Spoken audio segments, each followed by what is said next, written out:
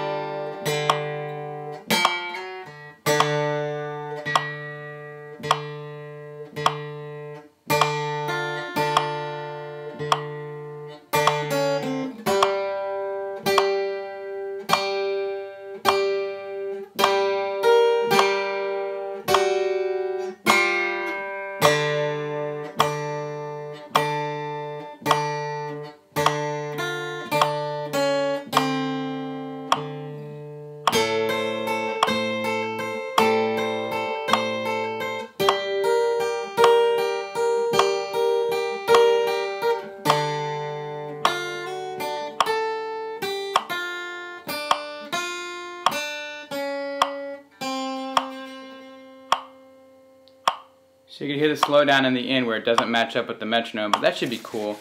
You should be able to tell a couple of spots where I was fighting the metronome a little bit. Let me turn that off.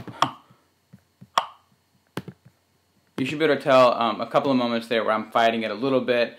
It's just because it feels funny at that tempo, but it's okay. I think it'll be good for you to practice with. Hopefully that metronome is not too maddening, but it should give you an idea of really what's going on. I think I missed a bass note somewhere in there too, but that should do it. I'll get you one that's a little bit faster sometime later, but for right now, let's keep it on this slow tempo. That's at 52. If that doesn't feel right, I can change it for you, but I think that'll be okay. I think I matched that up with what your triplets were this week. So, yeah, notice when I really get into the triplets and it's feeling good, the first triplet I think was not as locked in as some of the other ones, but you can hear that transition from eighth note to triplets and get it in your head a little bit about how that should sound, because it does seem a little unnatural at first, but I think that should do it. If you have any questions, let me know.